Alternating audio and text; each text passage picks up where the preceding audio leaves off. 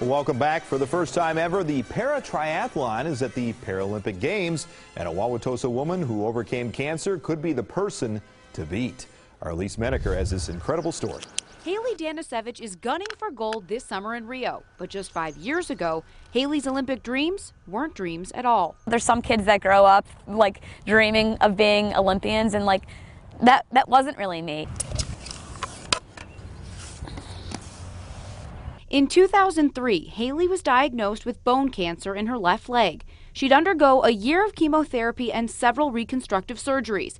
In 2004, she was declared cancer-free. But then for the next year or so, I just wasn't really able to recover from the surgeries. So when I was 14, I made the decision to have my leg amputated above the knee. I remember going into that surgery and being very scared, but I also knew that this decision was going to lead to something better. It was that knowledge that really made me at peace with everything. A 750-meter swim, 13-mile bike, and 5K run. I will never be outsuffered. I know how to suffer harder than anybody. In Rio, the Tosa native will suffer and shine as she returns to the same course she won on last year to qualify for the Games. That moment you qualified for the Olympics, what was that like?